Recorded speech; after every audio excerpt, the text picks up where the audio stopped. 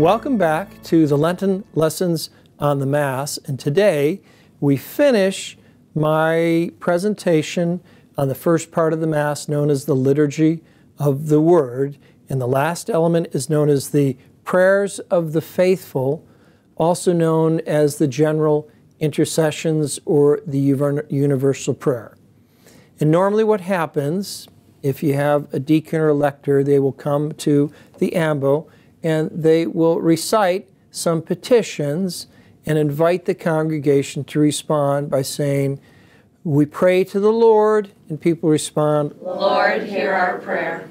They're almost always recited in the vernacular. Vernacular is a technical word. For you, it means English. For people in Mexico, it means Spanish, but in a language they can understand. The prayers of the faithful are not obligatory, but I don't know why you wouldn't pray them at Mass, because the Mass has 4 ends to it: petition, adoration, reparation, thanksgiving. And the prayers of the faithful are the quintessential element of prayer of petition. You need to have at least 4 prayers of the faithful in the general intercessions, and 10 would be about the most. Sometimes when I'm at a church and they don't have the prayers of the faithful listed out or printed out, I already have in my mind prayers that I like to say.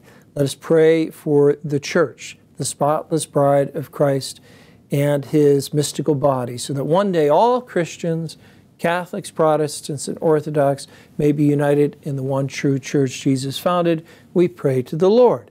Lord, hear our prayer.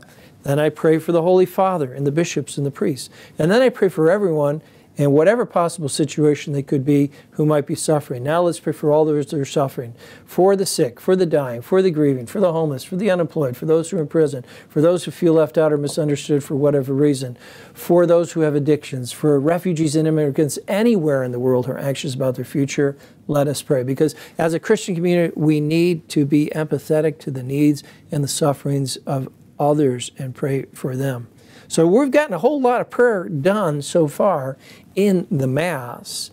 And now that we've finished with the liturgy of the Word, it's time for us to move to the altar for the liturgy of the Eucharist.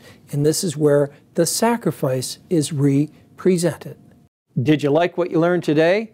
Well, there's a lot more where that came from, so stay tuned.